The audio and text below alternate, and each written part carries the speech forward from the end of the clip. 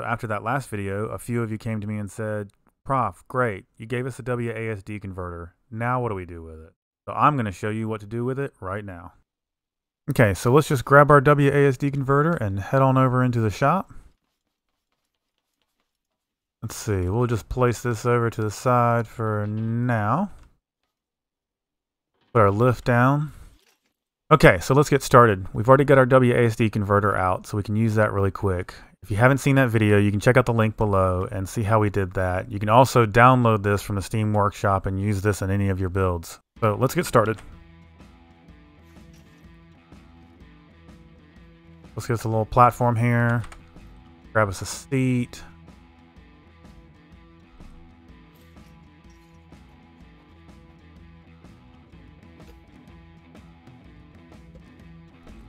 Because I'm a perfectionist, we're going to make it even there. Alright, so now let's get our WASD converter.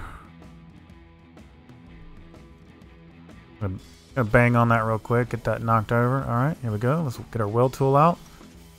And it's important to make sure you don't put anything near this. So you want to have some room so that some of these pieces don't have collisions. Will cause problems. If you have something, say, on this side here, it might interfere with this block. You need to make sure that you don't have anything interfering with this orange block here. So you could build down here, just this orange block here needs to be clear, and this green block here needs to have some clearance. Alright, now that we've got that, let's go ahead and get our bearings down.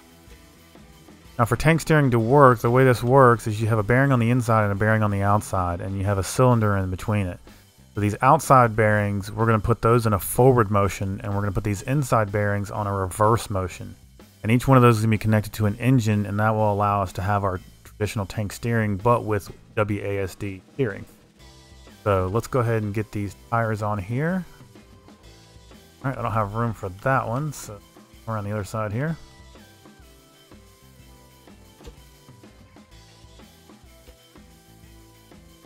My favorite big wheels. And we're going to work our way around and get this done. I'll catch up with you in a second.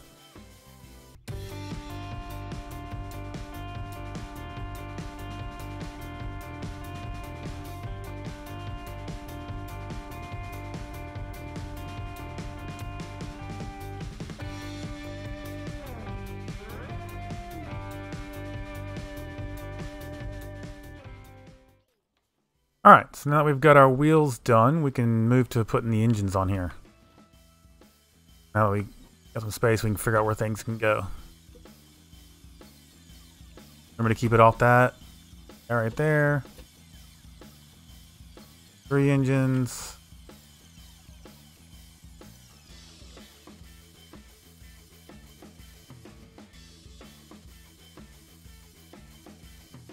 We need 4 engines for the wheels, and then we'll need an additional engine for our WASD converter.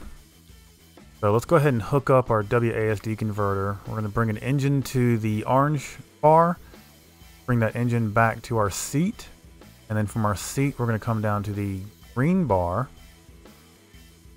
and that's how we hook it up. Alright, so now for these engines. We're going to bring these 4 engines. We're going to take this first engine and we're going to go to all our outside bearings here on our left side.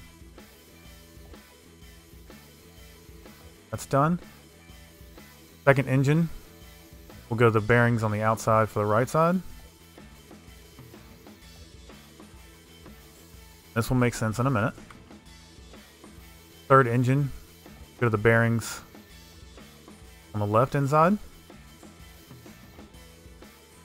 Fourth engine, bearings, right side interior. Alright, important step.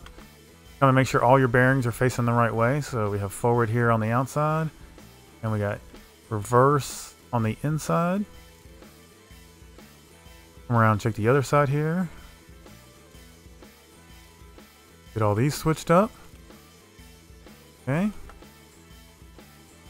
Got that. We're going to drop it off our lift. Let's drop it off our lift. Right. Forwards. Backwards. Let's switch that up, and we're going to need to increase the engine speed on this guy. But don't go all the way, because otherwise you'll end up breaking the WASD converter.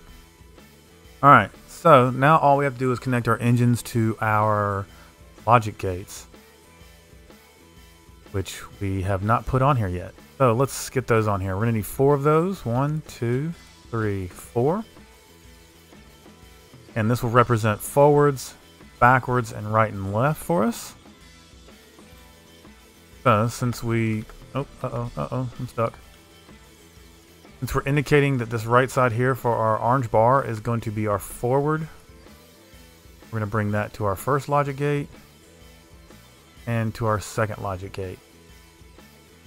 Our other side here is our reverse. We're going to bring that to our back logic gate and our other back logic gate. And while I'm thinking about it, let's go ahead and switch all these to OR. Alright. So now, right and left. So we're already on our left side here. So we're on our green piece. Let's bring it back. So for left to work on a tank, you're going to want reverse steering on your left side and right forward. So we're going to bring it back to our left reverse and our right forward. And then you just do the same thing for the opposite side. So you're going to want, for a right hand turn, you're going to want right reverse and left forward. Alright, engine speed, engine speed, speed, engine speed. Okay, here is good. Okay, so now that we've connected our WASD converter to our logic gates, we're going to need to connect our logic gates to our engines. So I know it's getting a little messy here, but we're getting close. This should be the last step. So this is our front logic gates for forward. So we just need to bring those into our forward engines here. One here, one there. Same thing for our back engine. There's reverse, and there's reverse. And that should be it. Other than maybe switching some bearings around to get us turning the right direction, that should be it as far as tanks. So let's get it out in the field and test it out.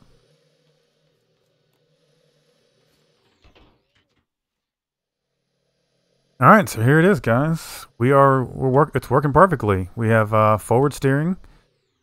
We have reverse steering. We have spin left. We have spin right. And the nice thing about this tank steering is when we're moving forward and we do a right turn, it doesn't do a full spin. It just drags those wheels a little bit and kind of actually lets you turn a little bit rather than doing a spin on a dime motion. So in order to spin on a dime, you just take off the forward thrust and you spin on a dime. So I hope this helps you out. I hope this helps you out in your future builds. If you like this video, please give it a thumbs up. Please hit that subscribe button. Hit that bell for notifications. We will be doing more of these builds. And I hope to see you in the future. Bye!